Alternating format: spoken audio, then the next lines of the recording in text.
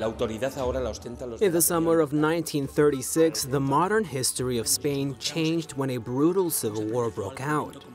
The violence and persecution already in place against religious groups, priests, and bishops intensified. A new film titled Under a Blanket of Stars addresses this bloody chapter. It narrates the martyrdom of hundreds of Dominican friars from the tiny township of Almagro in central Spain.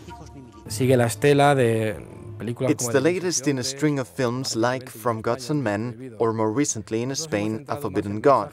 We focused on the message of the witnesses of the faith that died as martyrs, the Dominican friars of Almagro. These Dominicans were driven out of their convent and jailed in Madrid. They were imprisoned under harsh conditions and mistreated, even humiliated. Afterwards, they were killed. Pero tienen que estar todos juntos en un lugar seguro hasta que se celebre el juicio.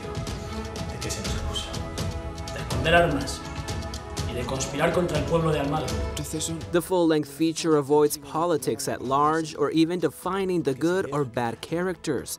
Its director wanted to show the testimony of a group that, while they were not looking to die, they faced death with forgiveness for their killers. Somos viajeros con un destino conocido, pero con una hora de llegada incierta. Dejemos nuestras vidas en manos de Dios. La película soslaya de The film avoids, in a way, the clash between people.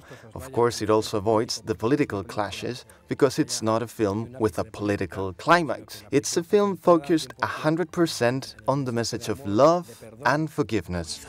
The film debuts on February 14th. Among other things, it aims to inspire viewers with the story of these men and their total devotion to their faith. ¡Fuego!